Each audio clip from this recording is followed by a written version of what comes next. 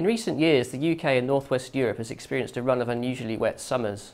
The 6 summers from 2007 through to 2012 were all wetter than average. In the UK, summer 2012 was the wettest summer for 100 years, with frequent occurrences of flooding, which caused profound damage to property and some fatalities, and also caused havoc for farming and the tourism industry.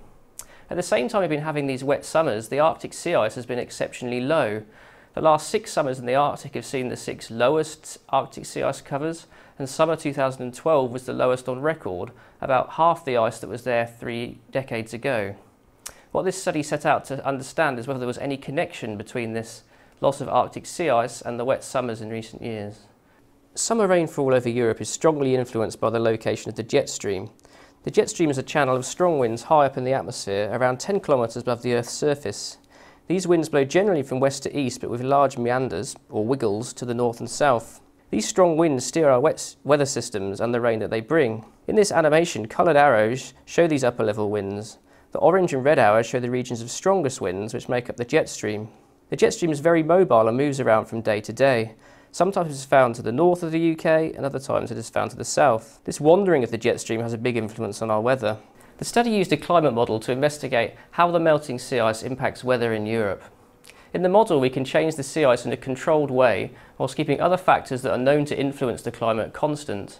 And in doing this, we can isolate and measure what impact the sea ice has, or the melting sea ice has, on our weather.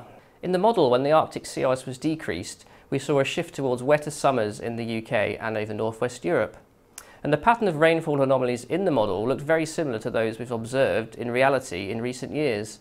This led us to the conclusion that the loss of Arctic sea ice has been one factor that's contributed to the wetter summers seen over the recent period. Normally in summer, the Jetstream lies between Scotland and Iceland, and this steers weather systems to the north of the UK. What we found is that the melting sea ice shifts the Jetstream further to the south, and that means more weather systems hit the UK, and that brings more rain. Well, recent summers have highlighted some of the implications of this increased rainfall. We've seen frequent occurrences of flooding, which have caused damage to property and fatalities. We've seen problems in the farming industry and the tourism industry. Farmers have lost their crops, more people have taken their holidays abroad. Also, wildlife has been affected, so this really it has a big impact on us all. The impacts are not just over Northwest Europe. Actually, in the model, what we find is that the sea ice, whilst it increases rainfall over Northwest Europe, you actually find drier conditions over Mediterranean Europe. And also the Jetstream shifts over North America, so that can have implications for the weather there too. This study only examined the impacts of sea ice loss over the past 30 years.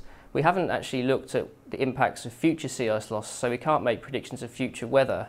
It's also important to note that the changes in ice are only one factor that will influence our weather, and the future conditions will depend on many things.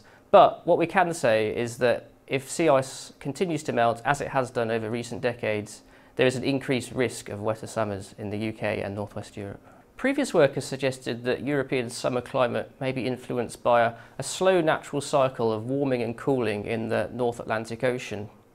And since around about the late 1990s, the North Atlantic has been in the warm part of that cycle, and that tends to favour wetter conditions over the UK and Northwest Europe in summer.